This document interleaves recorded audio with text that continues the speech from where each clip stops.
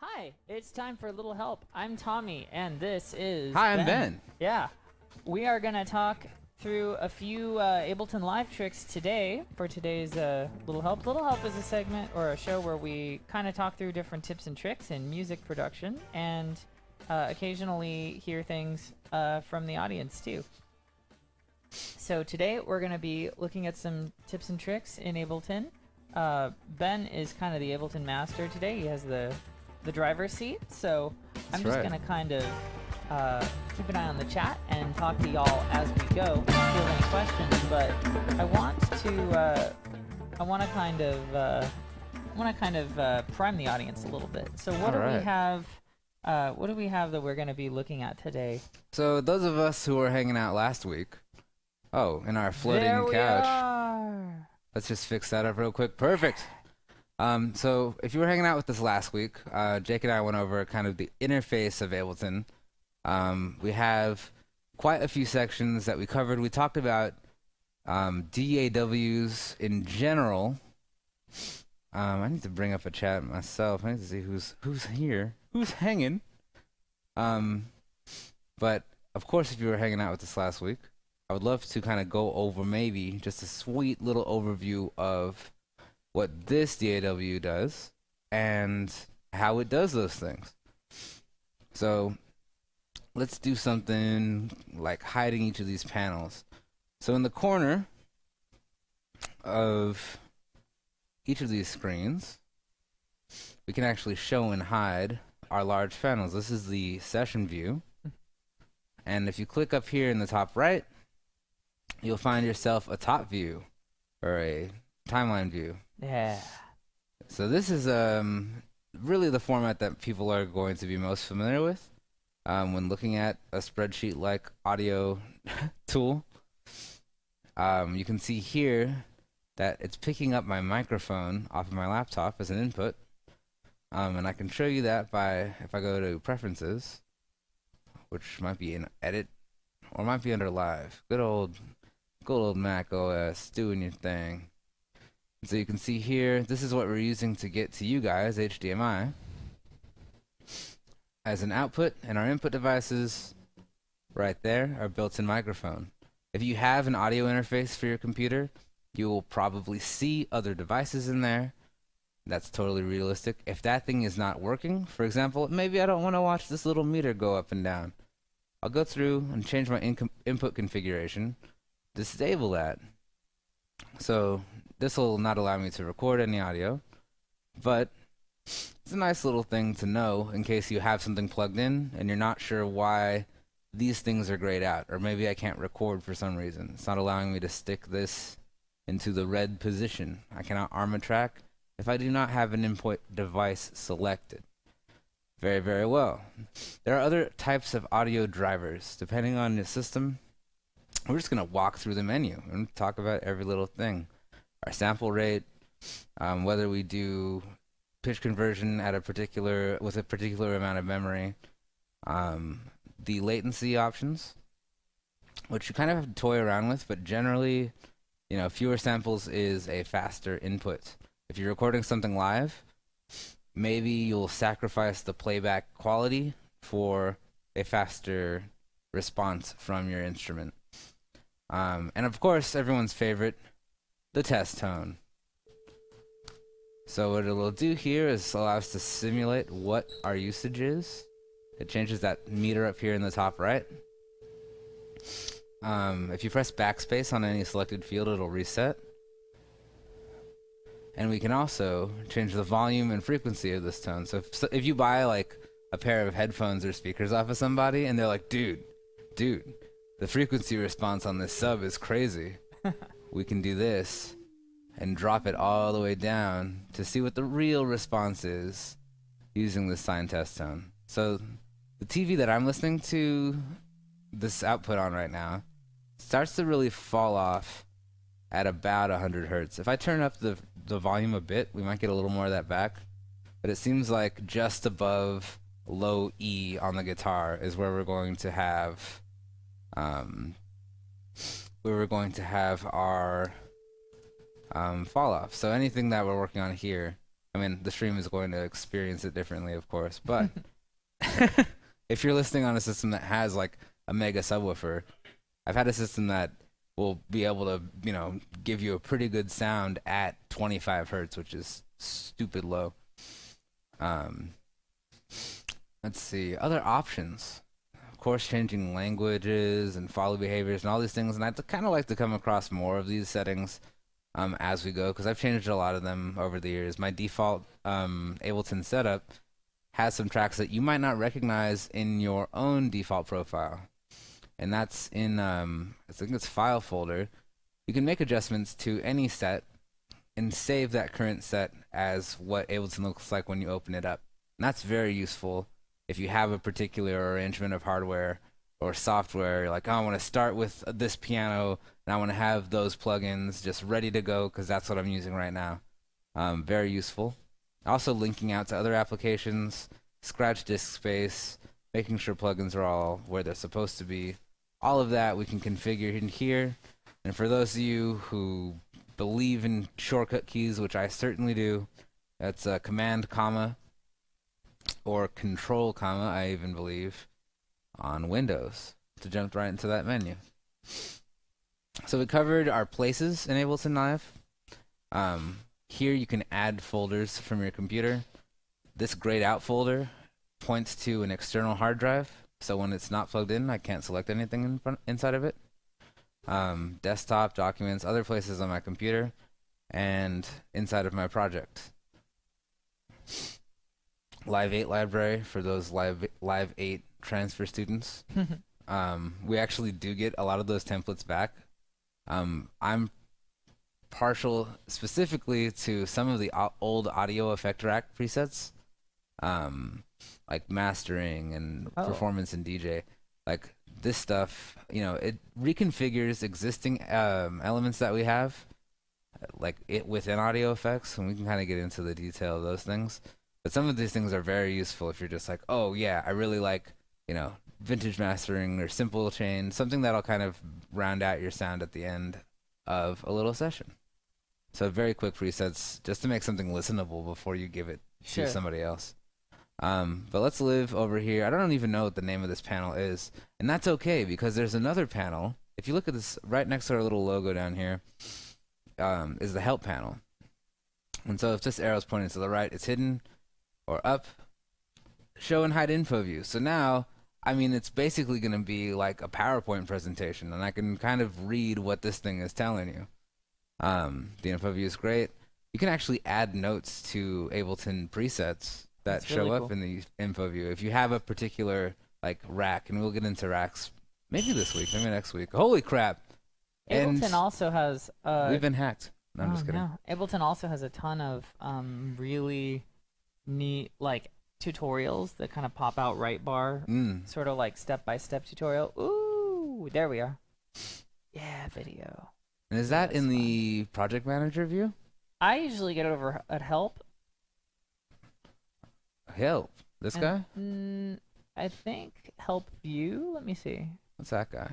Yeah. Yeah, there it is. So this actually gives you a ton of lessons that if you are just getting started with Ableton, will teach you a lot of the interesting things about this program. Because unlike other DAWs, it has this view, and then when you tab over to this view, it's like a totally different experience. And this is, I forget which one is session view and which one is... So this is... Actually, there should be, if we use our buddy over here. Yeah, what's this called? Our helper buddy. So we have arrangement view and session view. Yeah, so session view is really interesting because session view is really oriented towards like mixing and matching audio or snippets of different loops and stuff. Yeah. Absolutely normal. So, yeah. What that does... Ableton, that is not a feature of Ableton Live 9. Yeah. That is a feature of a very complicated and strange signal path. But with session view, I use that a lot for DJing. Yeah. And then the arrangement view is more like, oh, I've got to actually commit this to something that has form or, you know, etc. And it actually is like a really interesting thing to use. You see those grid controllers that a lot of people use where they're triggering individual samples when they're playing live, that sort of thing. Right. That's really relying on Ableton's session view in particular. So, well, and that's also a thing that there's actually a lot of good interplay between the two. If you're taking like a session that you've set up with a bunch of different clips and kind of different grooves that are stacked on each other, and then you can select all of those objects and throw them into the arrangement or vice versa. No, I go back and forth a lot with both views, really. And session view is also kind of great for like when you want to organize the assets you plan to use in the other view. I'm starting to believe that it is my fault. Well, let's see what happens. Believe in yourself. There we go. Believe. If I could just get everyone in the audience to believe. Yeah. In Ableton Live, reappearing. You gotta believe. I believe in fairies. There it is. Sweet. We've returned somehow. I love how totally, ultimately that is my fault. Remember, guys, check your lines. So, have you heard the demo files that come with Ableton? No. Let's check them out. All right. So let's make sure that that is fixed. I'm gonna play my little loop just to double check audio. Sweet. All right. So that works just fine. Now I can't remember where exactly they are. Ooh, look. It's like a short overview of what we were actually looking at. But I know from previous research that Ableton, if I look for inside of your applications folder, if you show package contents in this guy, I guess I have to sneak it over to that desktop. Boop. So right here, there are resources, and then if I'm not mistaken, there are tutorial or demo projects. Where the heck are these guys? Push to frameworks, built-in lessons. So these are the things that are linked to in the window itself. These guys are the resources for those files. I'm trying to find, maybe I'll just kind of tuck my thing back down here while I do a quick little search for that, and we can talk about other elements of the interface. So I've already mentioned these little arrows for hiding and showing the info. And this is very useful for, oh yeah, what is that exactly? The name of the clip, where the file is. Yeah. Inside of our preferences, we actually linked up, like I have Audacity as my WAV file editor. Ah. So when I click edit for a sample, it will bring up that tool set on this other screen, because hey, why not? And then you work on some destructive editing here, change the file, and voila, save it, and it's back in Ableton updated. Yes. Cool. I'm not going to save those changes right now. The weird thing is that Ableton will collect your resources when you save a file. So sometimes it'll save in a weird location. Yeah. And maybe you don't want that.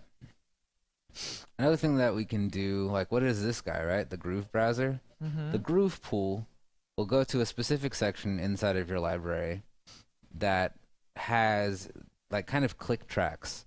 I should be able to preview. I have my preview thing a little bit low, but where are, I don't know, like an MPC groove or something like that. Basically what it'll do is adjust the timing. If I drag that over to a clip, it'll show up into the pool. It'll show up in the pool, and it'll change the rhythmic quality of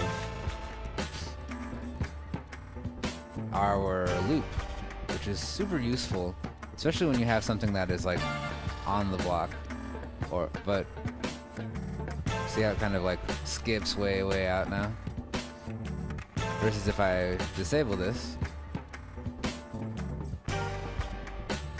so now it's very straight.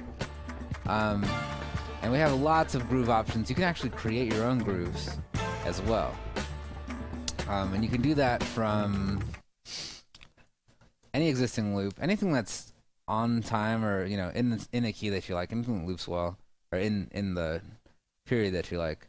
You can right click and press extract grooves. Boom. Oh, cool. And so what that'll do is it'll take the warp markers from that, like all of these little gray dots here that are right above the waveform. It'll analyze those warp markers, and you can apply that setting, like those transients, to another sound. Mm-hmm. And that's sometimes useful, sometimes not, but it's always fun. So now I have another setting, and I can actually put this into, let's say, my own file of grooves. I don't know, is there like a new folder button? I'm not quite sure. Maybe in the user library. Hey, dope. Get over here, Black Groove. You rock. So that's absolutely brilliant. Instead of dragging and dropping, you can click on this little, like, it looks like a little floppy disk. For those of you who know what, a floppy disk is, that's where this image comes from. And clicking that will also do the same thing. Likewise, Ableton is loaded with a lot of redundant user interface items. So, for example, if I want to change the groove here, there's this little hot swap button. And you can hot swap grooves, you can hot swap samples. There are probably other things you can hot swap, like settings, I'm not quite sure, but envelopes. And so what it'll do is it'll turn your browser orange, and we can preview each of these settings in real time. So if I want to, press enter to throw that guy in, now we have a very weird, if not choppy, version of that timing setting. Let's get that right. Or we can just switch in another one, congas 2. And so that's going to hot swap out that location to whatever the heck we want it to be. Close it. I don't even want to use grooves. I just wanted to show you how they work. Cool. So, yep. That is a quite useful thing. I don't know if I have questions for any of these people. Are there any questions from the audience? Or is there anything you'd like to see us try to do real quick from scratch? Oh, sure. Like if the audience doesn't suggest something, I'm gonna pull something out and just say let's start from 0 to like hip hop beat. Oh, or no something problem. like that. But maybe someone in the audience would like to see something else in Ableton. So if you guys in the chat have anything you'd like to see or a little tip or trick you'd like some guidance on, maybe somebody has a DJ set to prep and they're like, I don't know how warp markers work. Let us know. Feed into the chat. Let us know if you have any questions right now. I'm really liking Daimo Muisk's like great commentary here. Like sick triangle chimes, wants to make a cover of One Winged Angel with kazoos and triangles. All right. And I want to hear that. So please do it and send it to us at studio@mintpotion.com. We can play with it or show it off. And I'd love to do live remixing on this segment. That'd be so much fun. I would love to. I would love to do a live remix of a kazoo track. So here I just edited the info text for this track, which is super useful when my mouse reappears. So now instead of having the track title bar as a generic thing, I have notes for the monome track. And so if somebody opens up this project later on and says, what the heck is this, stupid track that has nothing in it for? This is what it's for. And inside of that, actually, I have a plugin from Max for Live, which we can get into way later. This is Terms by Monome, and it's kind of like a hub for, I guess, Launched is the name of the plugin. But it's kind of like a grid controller, like APC style, or I don't know, Livid controller, or something that you can launch clips in session view. It's like very useful. So we have a request from AC3. What's up, who AC? would like to check out the piano roll and get a little bit of a tour of how the piano roll works in live. Cool. So I happen to have into our groove construction here too. I happen to have a piano right here that's ready to roll. In the top right, you'll notice this flickering square, which is a grip of keys. You can activate that by clicking it. I press Shift Command K or Control K, and what that will do is give me a MIDI keyboard. Once that's activated and I have a piano-ish type sound, today we're going to be using the Arturia Whirly V2, which I just like. You don't need to look at it. We could just pretend it looks fine. They want to look at it. They want to look at it. So let me get that guy up there somewhere. Desktop 1. Where did it go? Never Maybe mind. it's over here. Yeah, that's the thing. It's split across a couple of screens. It's kind of, If kind they of can a hear hassle. it, that should be good enough. Yeah, well, that's why I got this thing, so you can Mhm. hear it, because I'm like a huge Wurlitzer guy. I love the sounds. That kind of gritty, like, electric piano. It's actually a bunch of tuning forks inside of a box with pickups above them. Cool. So you can use the keys in the middle row as like the C scale. On the bottom row of the keyboard, like, I don't know if anyone's used GarageBand. It's a very similar thing. So you can press, let's do this. If you look down here on the bottom next to this arrow, there is a little console notification. And so we can see, if I press Z, I can go down octaves. Yeah. And if I press X, I can go up octaves. So Cool. that's very useful. So Z and X function as octave switchers. Yeah. A, S, D, F, G, H, J, K, L, that whole thing is basically a C to C. And then I imagine the QWERTY row is going to be the black keys? Yeah. So they'll be in the space of normal accidentals. So you have A, W, S, E, D, which actually represent the same notes that are in this icon. So C all the way up to E chromatically.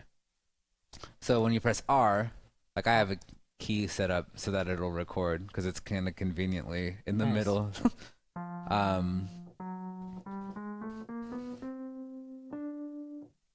right, and those are all of our keyboard style keys. Now C will lower the velocity, and it says computer keyboard, you are currently playing with the velocity 40. And every time I press V, it'll go up, much in the same fashion as our octave adjustments. And I believe those are all of the keyboard controls. I'm playing with mine too here. It's a lot of fun. You can't hear mine. But and you hit the keyboards, you can really play chords with them and everything too? yeah, no, it's way fun. It's great for if you don't have a MIDI controller that is a keyboard shape or whatever. It's a really great entry point. Actually, how I got started in GarageBand, they had software keys. I'm like, well, of course. And that's kind of what's up. So let's talk about, we have a request of the piano roll. And let's talk about how we make MIDI clips.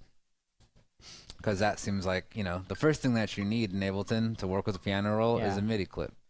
So I can insert a MIDI clip by right-clicking and pressing that button. I can double-click by default to make a MIDI clip. And I can have that area selected and press Shift, Command, or Control, and M. And that keyboard shortcut is probably the most convenient way, because if I'm in the track view, if I'm in the arrangement view, as it is called, we'll notice something very interesting first, that this section right here, this button, if we ask our little homeboy, will say, go back to the arrangement mode. So Ableton will keep track of the position of your song in two ways. One way is, which MIDI clip is playing? Oh, okay, cool. And so it says, all right, this is a 1-bar clip, and how many times it's played, and how many beats are in that section. So if I were to change the length of this guy to, like, let's say 8, now I have a 32-beat clip, and this is the point at which it's playing. And that's useful, but that isn't really reflected in our timeline. Like, yes, there is a period, but, as far as our little follow guy is going, as far as our playhead marker is going, I can't really tell that there's any music coming through here. So let's go over to our session view really quick and talk about this dude, this guy. That is the piano roll. All right? Piano roll has all kinds of beautiful little options. Like, if I have a few keys in, or a few notes in, excuse me. Like, that's all right. When I click on an area and drag, I can make repeated notes of the bottom right here. You can't really see, but the selected grid size. You can see, however, the distance between these lines changing.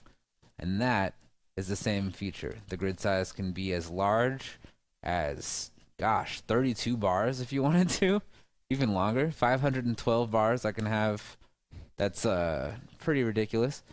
Or we can divide back into a measure, which would be this length, or a half of a measure, or a quarter, or an eighth, a 16th, a 32nd note, and so on. And I'm changing the size of the grid by pressing Control or Command 1 and 2. Nice. 2 makes the grid larger, 1 makes it smaller.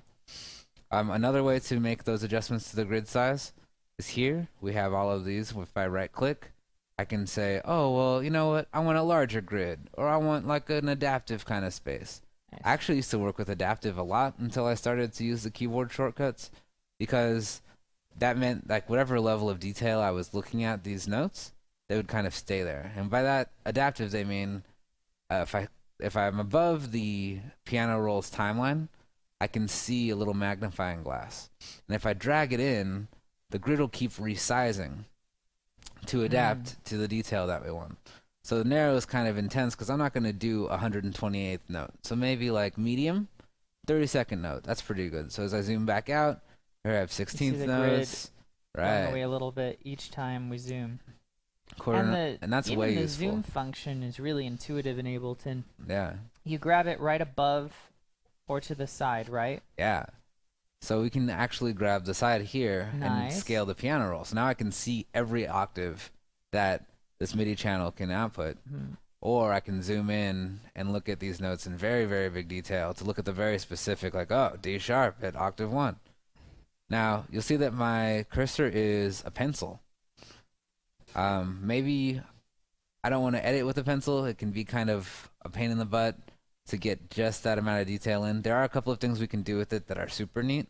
For example, if I have my last note created, if I press Command D, I can duplicate that note according to grid space. It'd be very useful for laying down like a drum pattern. Oh, or absolutely. Drum pattern, or kick drum or something, right? And knowing like the piano roll like adjustments are super useful. Yeah. So using the arrow keys, I can move around that note depending on the grid size. Let's say I put fold on and I had like everything inside of a specific scale, then I can instantly jump to the correct interval. Oh, that's pretty cool. That is really cool. I can select notes like in that row by holding Option or Alt on the Windows platform. Sweet. And so that will kind of go through and adjust those things. If I press Shift, I can change the length of a note. So I can go, okay, that needs to be longer. Sure. And this is using the arrow keys to make those adjustments. I can also do a finer adjustment. Like if I do Shift Alt, I can start to select more keys. It starts to get pretty crazy. Yeah. Like this is stuff that you can't get on YouTube. Probably can. Probably. But this is all based off of right here the brush mode or the draw mode switch. And so you can see inside of these hard brackets on the left that the B key enables and disables draw mode. We can actually change the keys for a lot of our tools, but we'll get into that later. Yeah, let's not go down that rabbit hole. Let's not go down that route. So we've looked at this. Now this is in the session view. Yeah. And something very important about the session view is that, to me, it's distinguished as chunks of sound, right? Like if we look at the screen here, right up there in in the sunshine region here, right. We've got you can see there's a grayed out area, and there's that 2-bar kind of section. Now that is actually a looping section, correct? Yes. And so if we tell it to loop right there on the left, we have under notes actually, that will be a looping section. And if not, the triangles underneath that sort of gray loop bar, those are the start and finish, correct? Right. So if you turn the loop off, then it's only a 1-bar clip in this case. And we haven't put anything in here, but this is really specific to Ableton and to session view in particular, right? Absolutely. This is like I'm creating a hi-hat loop, and I want that layer to come in when I trigger it in the mix, right? Yes. So let's do one more thing in terms of just like making noise, right? Yeah. So I disabled the brush mode, and that makes it easier to select notes. But you have to double click to create a note in this case. Mm-hmm. And also we are way the heck down here. So let's do another trick. If I have a note selected, we're at B at 0. If I press shift and up, I can jump an entire octave, which is super useful when you're trying to fix the tone of some kind of part, or maybe add a sub bass or some kind of other number of adjustments. So let's do, I don't know, a couple of notes. Let's do like a nice little, some kind of simple, what is that? I don't know. Let's do a major 7 chord. Sweet. What do you want as the root? Let's see. C major 7. Sweet. So here we have C. Mm-hmm. We have to skip an interval. If the next note in the scale is D, we have to go to our arpeggiations. E. G happens to be in the right place. That's convenient. And F also happens to be off by an octave or two. Whoa.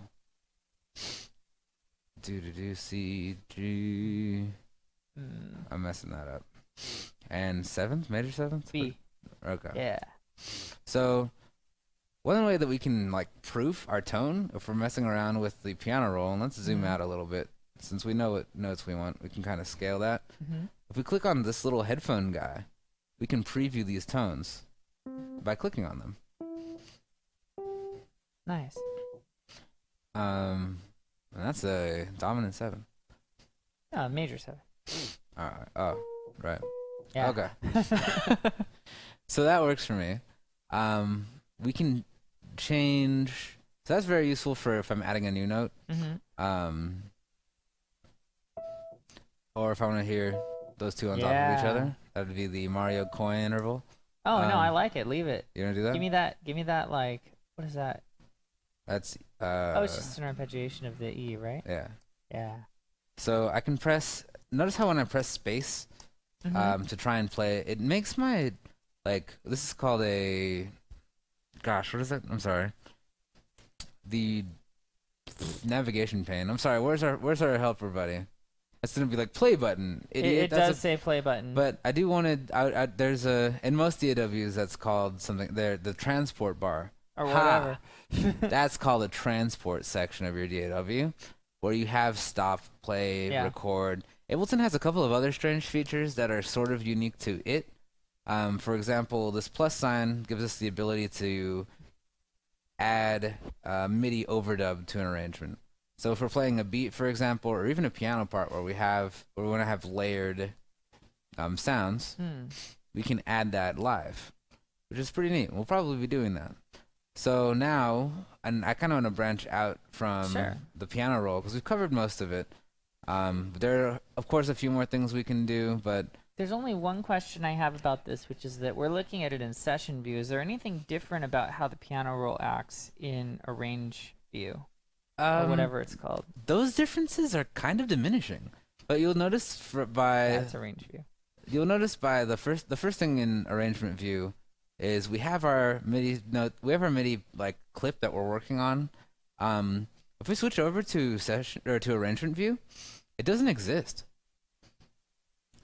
Even if we go back to the arrangement, there isn't a clip there. Yeah, and that's an issue. If we did all this work in this guy, who sounds beautiful, by the way.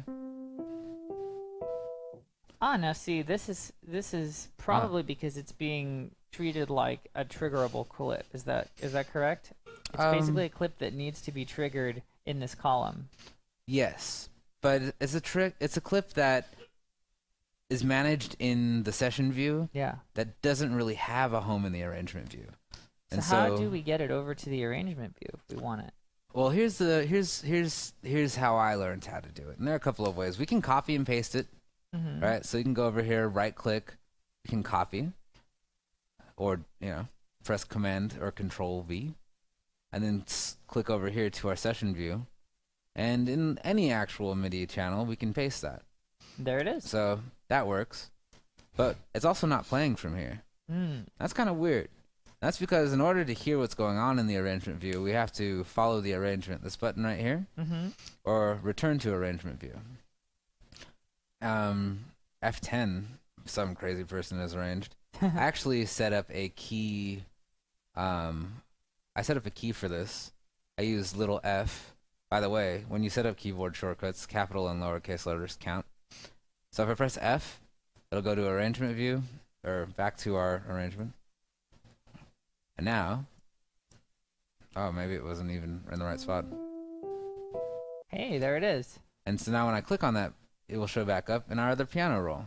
And the piano roll behaves really similarly in either mode. So it's really just the way you're arranging that.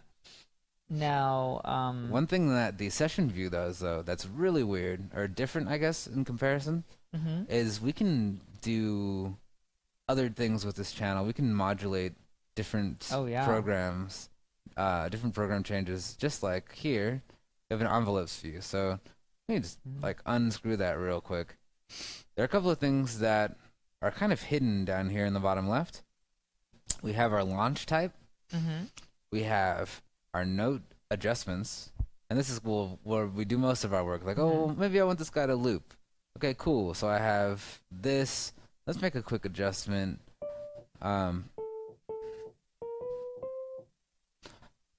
Duplicate.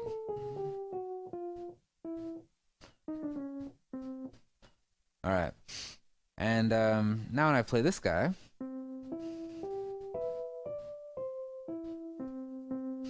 we get a loop. The looping point starts here. Right here, we can set that looping point. We can also set the end looping point. And so this is the end looping point, actually. But it doesn't matter because it's outstripped by the length. Well, the cool thing is... That's the end trigger the end point. Trigger point. Okay. So if you go in the other mode, that lower one, top ones are loop because it's got a whole bar around it. Okay.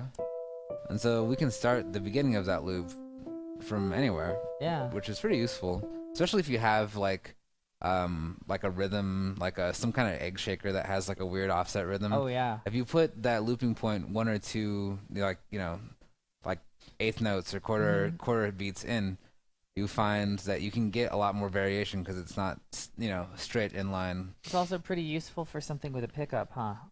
Yes. Where you need it to come in with a pickup, but then you want it to loop on the right. That kind of thing. That's very, very useful. Let's see, what else do we got? Oh yeah, we could even show how that would look if we drag the top one. This guy? No, the top loop triangle. Yeah, that bad boy over, and then set the. Yeah, so this would give you that kind of pickup for a loop, for example. So we can play it with the first region. Yeah. And then loop the second region. So there it goes. Absolutely. That's a really good trick for, say, DJing where you want to maybe steal a beat or a loop from a song or something, and you want to have that little pickup into it to kind of give you some crossfade, but you don't want to loop that pickup. Absolutely. But, do you want to get into launch modes and envelopes before we close up? We only have a few minutes left. See, Daimo's asking if I were to load in a song, would it allow me to fiddle around with it to give it a sound I would want to hear from it? And I think that's a really good question. I talked a little bit about it in here, but Ableton's audio processing is super impressive. It's kind of the main thing that draws people to the software, that distinguishes it from other just DAW software. It's not a simple sequencer or anything like that, right? No. So here's a loop that I made earlier this year. Let's